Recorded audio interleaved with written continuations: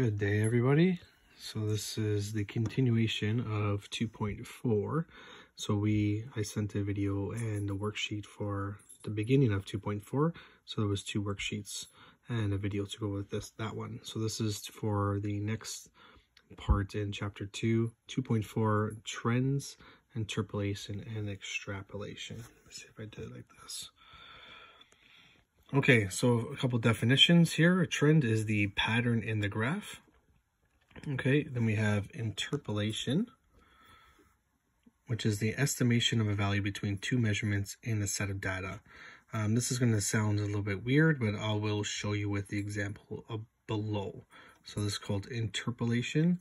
Then our next one is called extrapolation. Okay, and this is an estimation value beyond the range of a set of value. So just some key things here. So interpolation, which is inside, so within two measurements. Okay, then we have extrapolation, so it's kind of an extra, it's beyond the range of a set of data. Okay, so number one, turn back this way. Okay, so number one says to graph the following table. Okay, so we have our X column, which is age, and our Y, which is money earned. So I have created a graph over here for the data, or starting. So going through our 9 points that we've learned before the March break. So number one, we need a title. So it's just your age versus money earned here. Then we have our subtitles, our age, and here money earned. Okay, and I put in thousands just because I didn't write out 10,000. If you want to write the extra zeros, you may, and you don't need to include this here. Okay, then we have our scale. So our scale is evenly spaced. Okay, so each of these spaces are equal, and then it's going up in equal increments. So they're going up here by 5, and then over here on the y-axis, it's going up by 10,000. Okay, so that was 1, 2, 3, 4 points. Then I added my arrows on both the X and Y axis, but we will need one more arrow when we do the line of best fit. And then I also labeled my, oops, I have a typing error here. This should be 55. Okay, and then I have labeled my X and my Y axis. Okay, now we're going to start plotting the points. So the first one is the age of 20 and 30,000.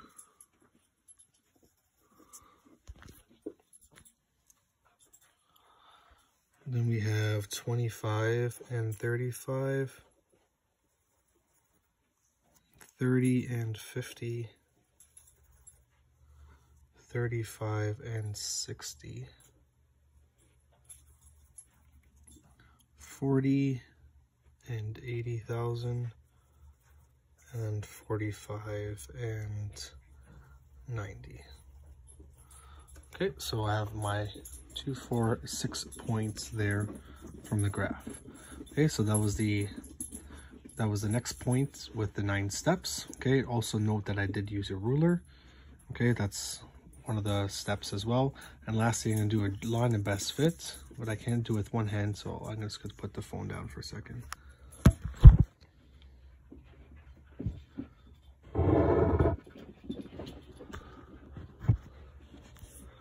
Okay, so we have the line of best fit. So note that my line kind of passes through the points here. So I have a couple points below the line, a couple points above the line. Okay, I also added my arrow at the end. Okay, notice that I didn't start from 0 because you don't need to. The line of best fit should go between your first point and your last point in length. Okay. So now, the first part, describe the trend. So to describe the trend, so we notice as we get older, the more money we earned. So the trend is the older you are, the more money you earn. Okay, that's A. Okay, now B. Oops, sorry, that was B. And this one is C. Okay, so C says, how much does a 32-year-old earn? Okay, so 32, so you could do 2 options here, but one of them I want you to do. So we know that 32 is almost halfway between 30 and 35, so we could estimate it to be halfway, which would be about 55,000. Okay, but I'd rather you do a different method, okay, and that's for using the graph. So I want you to find roughly where 32 years old would be on your graph. So not quite half, but maybe just a little bit less. And then I want you to draw, I'm going to use a ruler in a second, a dotted line all the way up to the line of best fit. Okay, so I'm just going to grab a ruler and do that.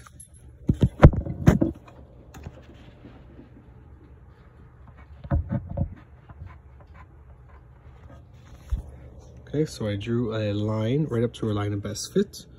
Stops here. Okay, and then from that point, I'm going to draw a line going horizontal to the y-axis. 1 second.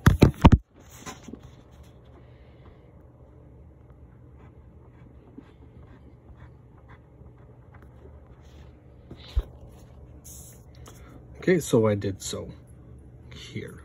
Okay, so if I used my table, we would have guessed roughly 55,000. Using our line of best fit, I got roughly, probably a little bit higher than 55, I got about 56,000. When you do this at home, you will have different answers depending on where you put your line. So if I put my line of best fit a little bit lower, then my answer here would be a little bit different. And I also kind of drew a crooked line here. Okay, so my estimation here for a 32-year-old would be about 56,000. Okay, but for your graph, it will be slightly different. It might be a little bit lower, it might be a little bit higher, but that is fine. Okay, so 56,000. Okay, what we did here with the graph is called interpolation. Okay, we estimated the value within the data. Okay, so within our points. Over here, back to our definition, definition is an estimation of a value between 2 measurements in a set of data. So we did that. It's our estimation between 2 points of data in our graph. Okay, now we're going to do the last part of the question, which is how much would a 50-year-old earn? Okay, so we now have to go over here. So we have 50, and again, we're going to draw a line upwards, a dotted line, up towards our line. But you will notice that if I do that, I do never touch the line. Okay, so our line stops where our last point is. Okay, so if I draw a dotted line upwards, I don't actually touch the line of best fit. So what we need to do is we need to extend the line of best fit. So we're going to extend the line of best fit. This extension here is the extra part. So extrapolation. So we're doing extra here. So extrapolation, or extending our line. Okay, I'm going to do that with a ruler. I'm going to go up here with a ruler. I'm also going to go across here with a ruler. 1 second.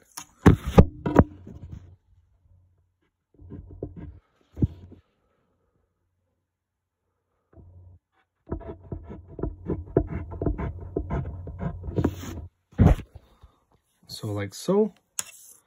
So I extended, I don't know why it's out of focus, there we go. So I extended my line. Okay, I want a dotted line showing the extension, should be dotted.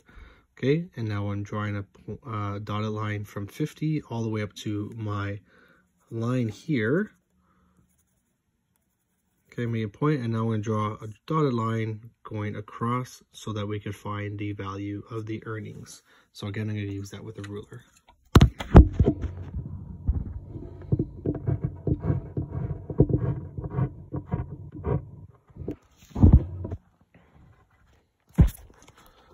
So I went across and I got an answer. This looks just under halfway, so I'll say $104,000.